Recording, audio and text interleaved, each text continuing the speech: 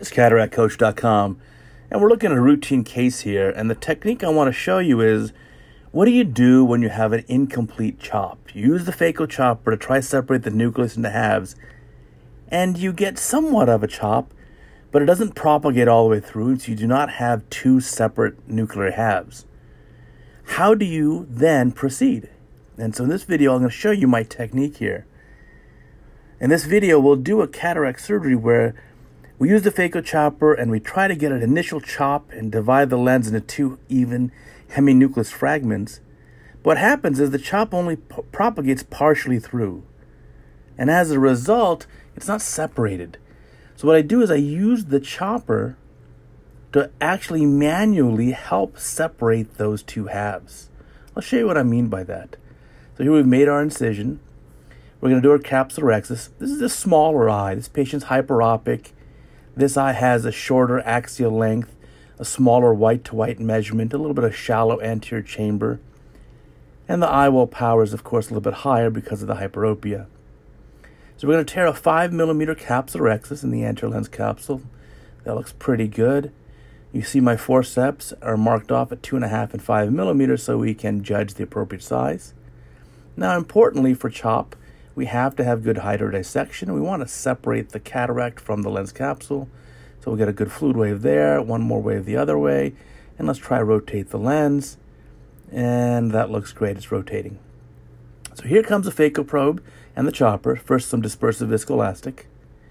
We'll buzz in with the Phaco probe, hold the nucleus. We'll use the chopper, and let me show you. So Phaco probe going in, chopper in, buzz in, and we chop, and it doesn't fully separate. So I rotate it, try to bring that first half up, not quite, try again. And I'll bring that first half up, I'll use the chopper around the back just to lift that piece up. And by lifting and rotating that piece, it loosened it and fully propagated that chop. And now I can quickly just emulsify that half. Now we're ready for the second half of the nucleus, and of course that comes up very easily, and we can just use the Phaco probe to further emulsify it. So if you do Phaco chop and the chop doesn't fully propagate, that's okay.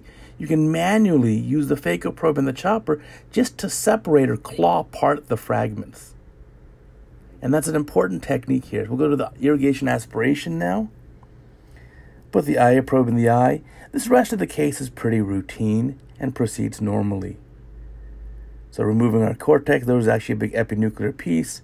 Again, remember how I remove pieces of the cortex in a circumferential manner. I like to grab a lot of it and then bring it centrally, and the same concept here. You grab the piece and bring it circumferentially and bring it towards the middle. That looks great. You can see there's the outline of the capsulorhexis. Pretty clean. A little tiny nuclear fragment there. We can wolf that down, use the chopper if we need to push it in the port. And we're ready to put the IOL in the eye. So fill the capsular bag with our cohesive viscoelastic. That's a nice good fill. There's one little nuclear fragment or epinuclear fragment left, which we just pushed out of the way.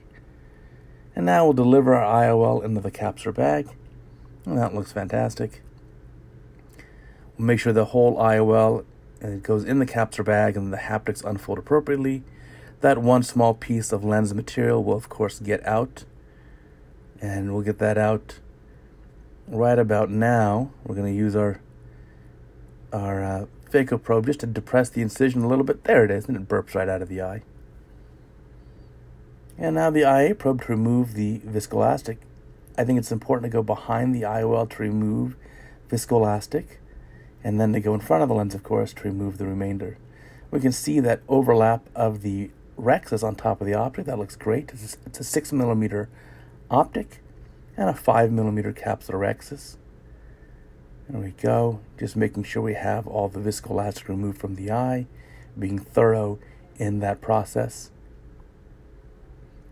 Remember to also use a high flow setting on your viscoelastic removal. So I like a flow setting of at least 50 or 60 cc's per minute. And now at the end here, we're going to seal up the incision. This patient had a host of medical issues and was only on the topical anesthesia. There was no intravenous sedation for this patient, so there's a little bit of extra movement compared to most. That's the back and forth hydration of the incision, and we'll sweep in the anterior chamber, and everything looks great here. So interesting case. I hope you learned a lot from it.